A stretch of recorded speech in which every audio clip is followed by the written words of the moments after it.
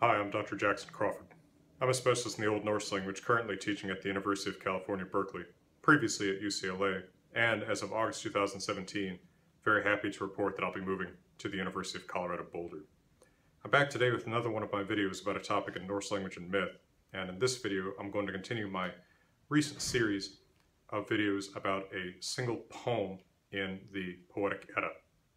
So previously I've done videos on the poem Völuspá, the poem Hávamál, the poem Horbarsljóð, and the poem Lokasenna, and today I'm adding a fifth video of this series about Grímnismál. Grímnismál is the fourth poem in order in the Codex Regius, the manuscript in which most of the poems of the Poetic Edda are preserved. Grímnismál is important not only for its interesting frame story about Odin, but also for the wealth of mythological information that Odin says in the course of the poem, which informs much of the sort of background of what we know about the worlds and settings of Norse myth. Snorri Sturluson, in writing his prose Edda, used Grímnismál extensively to add details and flesh out things about the stories that he tells. Of course, we don't always know that Snorri interprets things perfectly right, but he does help us understand some of the hints that we get in Grímnismál.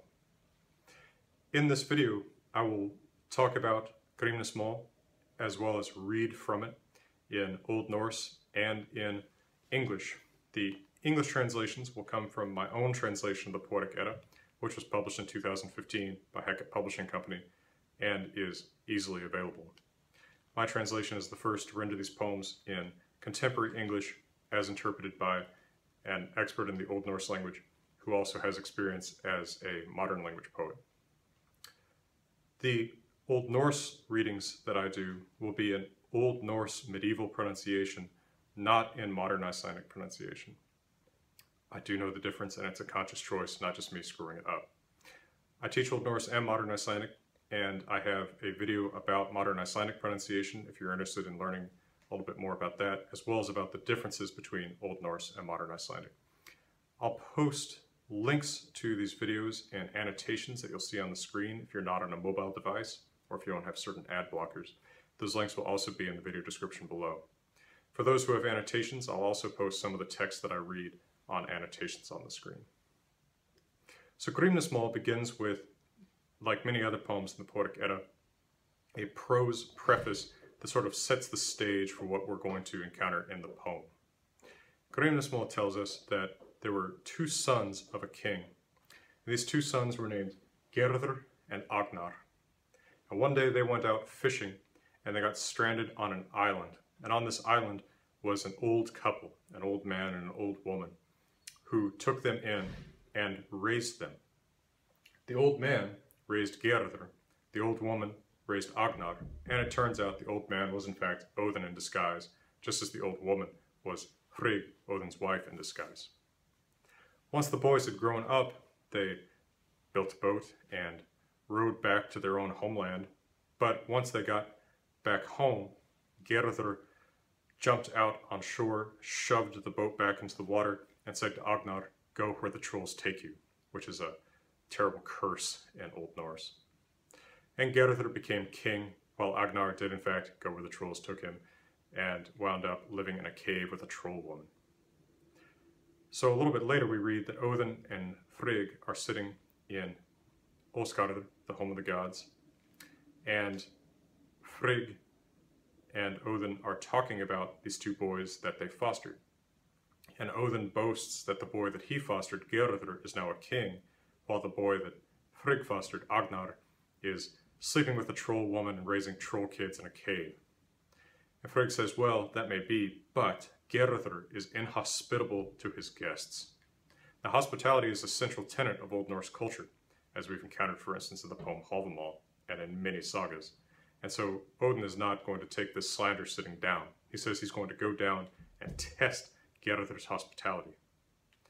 So Frigg sends one of her attending women, the minor goddess known as Fulla, who Snorri says is associated with virginity, to warn Gerður that he should not trust a stranger who comes to his land who no dog will attack. So sure enough, Odin shows up soon in his Gandalf-like disguise, calling himself Grímnir. Grímnir can be read as masked one. The basic sense is of a face that's obscured, so I translate this as shadowed face in my translation. Sure enough, no dog will attack Grímnir, so Geirröður imprisons him between two fires and starves him for 8 nights.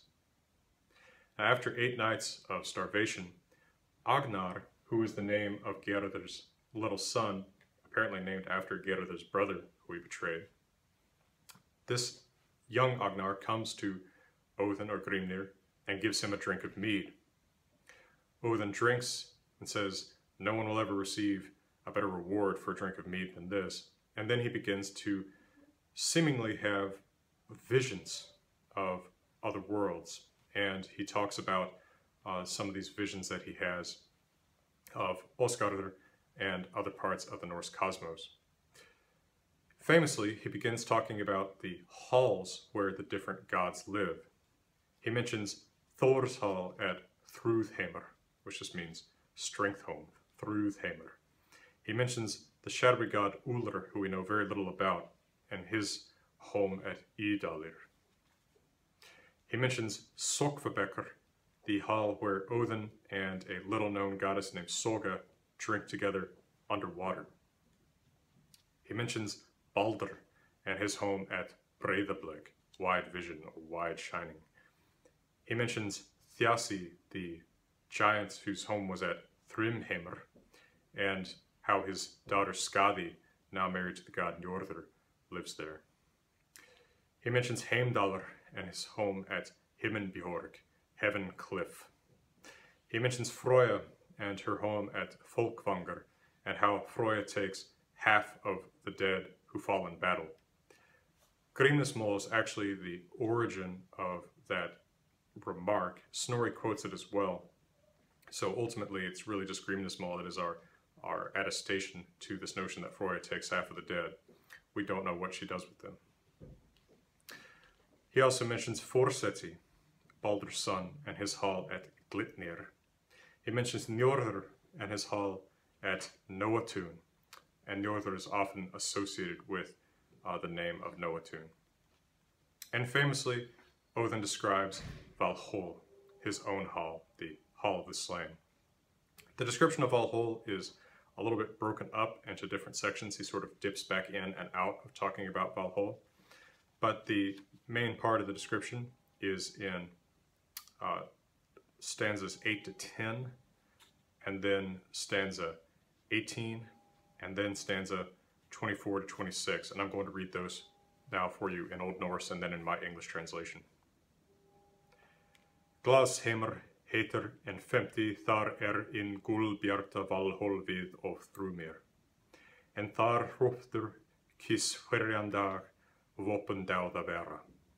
Mjólk auðkennt þeim til Óðins koma, salkinni at sjó. Skoptum rann rétt, skjöldum salur þakkaður, brynjum bekki strótt. Mjólk auðkennt þeim til Óðins koma, salkinni at sjó. Vargur hangir fyrir vestan dyr og drúpir orn yfir. Anhrímnir lætur í eldhrímni sæhrímni sóðin, fleska betst, en það fóru vittu, við hvart einherjar alask. 500 dúra og 4 tugum svo hygg ek at Valhall vera. 800 einherja ganga senn úr einum dúrum, þó þeir fara að vitni at vega. Heiðrún heitir geit stendur holu og herja fóðurs og bítur af læras limum. Skapker fylla, hon skal en skýra mjadar, knó at sú veg vanask. Eikþitnir heitir hjörtur stendur á holu herja fóðurs og bítur af læras limum. En af hans hornum drýpur í hvergelmi, þaðan eigu votn ól vega. In English, that is, a fifth land is Gladsheim, where gold bright wide Valhalla stands. That is where Odin chooses from the men killed by weapons every day. Valhalla is easily recognized if one comes to see it. The hall is held up by spear shafts, it is roofed by shields, chainmail is on the benches. Valhalla is easily recognized if one comes to see it. A wolf hangs above the western door, and an eagle above him. Andhrimnir the cook lets the pork from Sahrimnir cook in the cauldron Eldhrimnir. There is no better meat, and there are few who know what the Einherjar eat. The Einherjar are the fallen champions who live in Valhalla.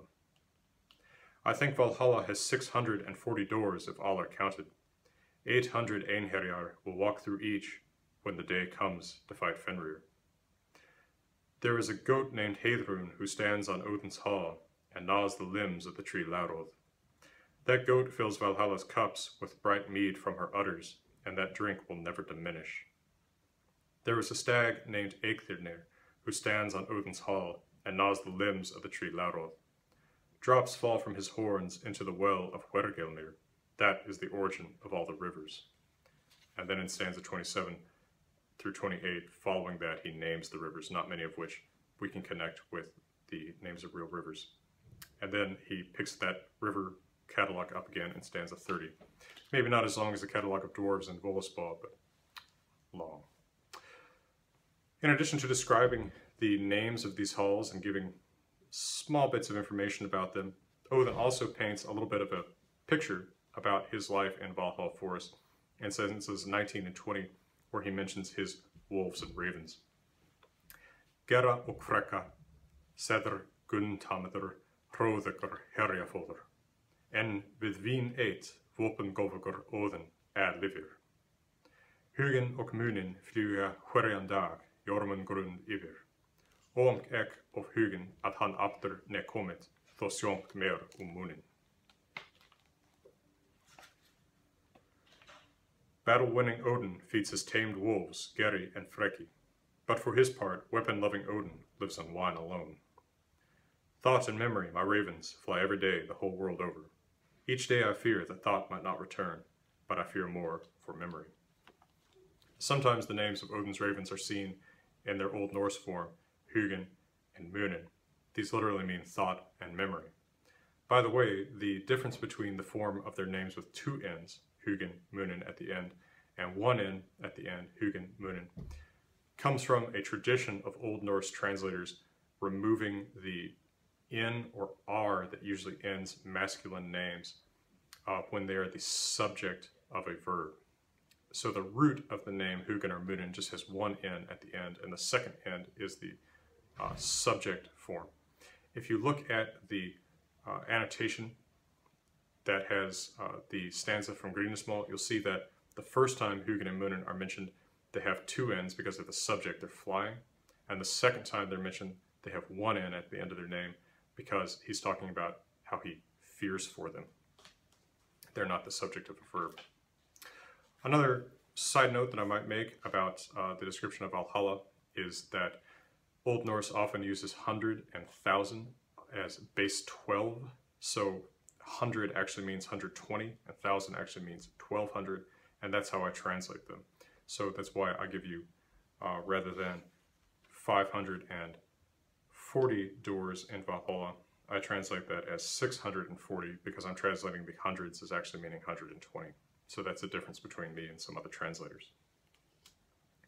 Now, having talked about the halls of the different gods and having talked about Valhalla, Odin also describes the tree Yggdrasil, the ash tree that connects the various worlds of Norse myth. In stanzas 31 to 34, we see this description of Yggdrasil, or rather stanzas 31 to 35. I'll read those now in Old Norse and in English. Þrjár ruttur standa og þrjá vega undan aski Yggdrasils.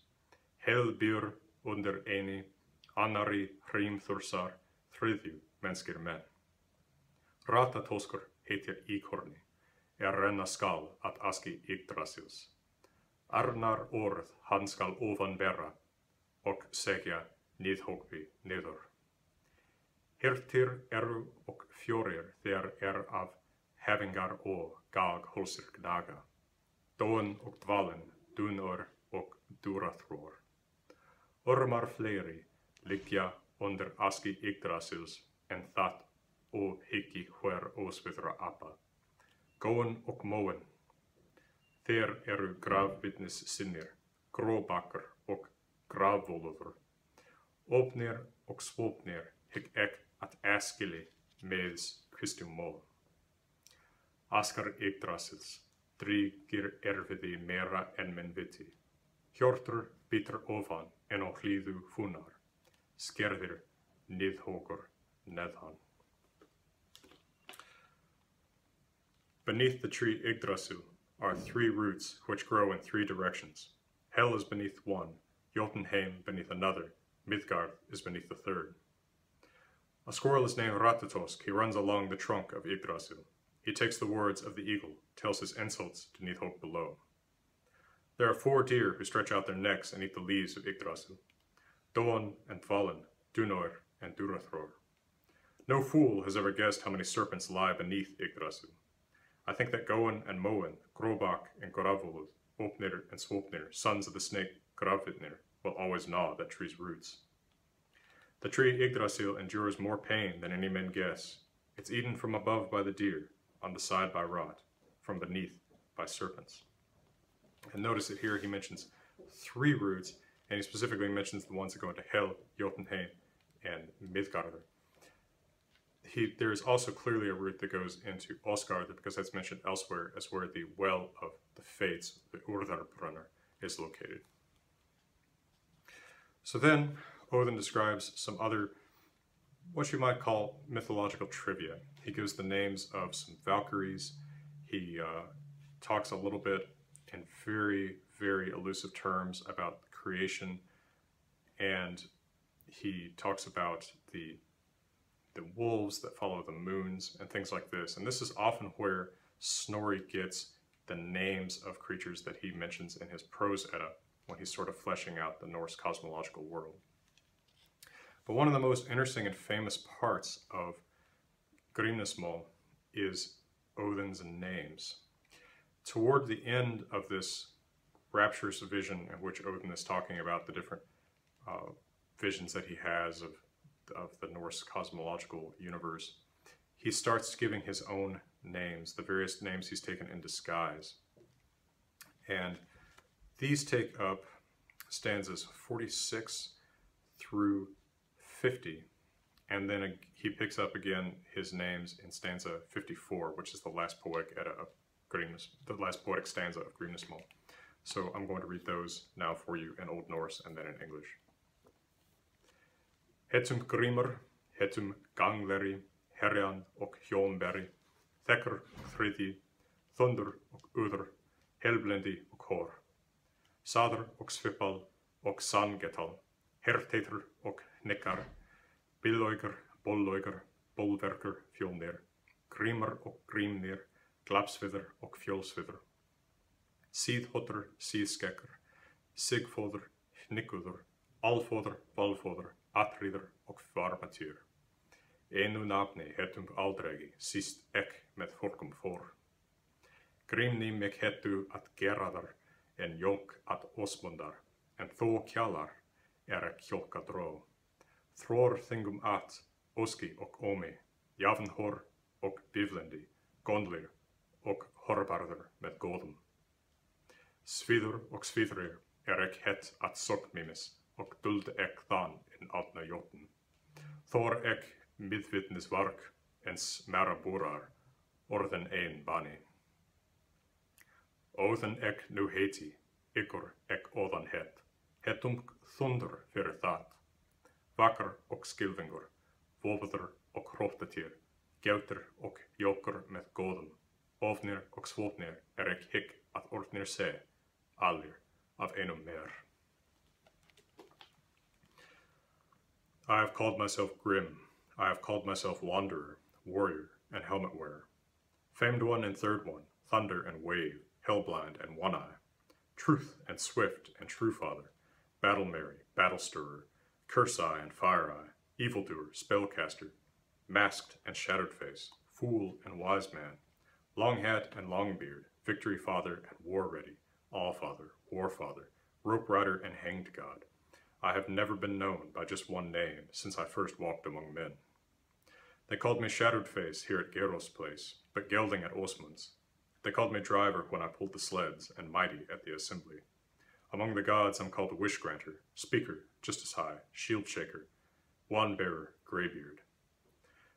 Wise and Wisdom Granter were my names at Sorkmimir's Hall, when I deceived that old giant and I killed his famous son. I was his killer. Odin is my name, but before they called me Terror, and Thunder before that, and Waker, and Killer, and Confuser, and Orator God, Heatmaker, Sleepmaker, both gelding and father. I think all these names were used for me alone. Putting the lie to the time in Horbrasliod where Odin says that he never lies about his name. Notice that in Horbrasliod, that other poem in the Poetic Edda, one of the names he uses is Horbarður, which he mentions here in Grímnir, his disguise, which name means Greybeard. Now, having revealed himself, Gerður, who has had him tortured, realizes that this is Odin and steps forward, apparently to try to free him from the torture that he's put him into. But when he steps off of his throne, his sword falls out of its scabbard and he falls onto the sword and dies. And then Agnar, who was generous to Odin, becomes king for a long time after that. So that is a quick summary and review of the poem Grímnismál. I hope that you'll consider looking for my translation of the Poetic Edda and checking out for yourself if you haven't yet. And also I hope that you'll look at some of my other videos on this channel, which deal with other subjects in Norse mythology, the history of the Norse language, even the history of the English language, and some other general linguistics topics. I also have a Patreon page if you would be interested in helping me continue this free series of videos that I make, because I don't think that information does anyone any good hidden in an ivory tower or behind archaic language. For now, I'm wishing you all the best.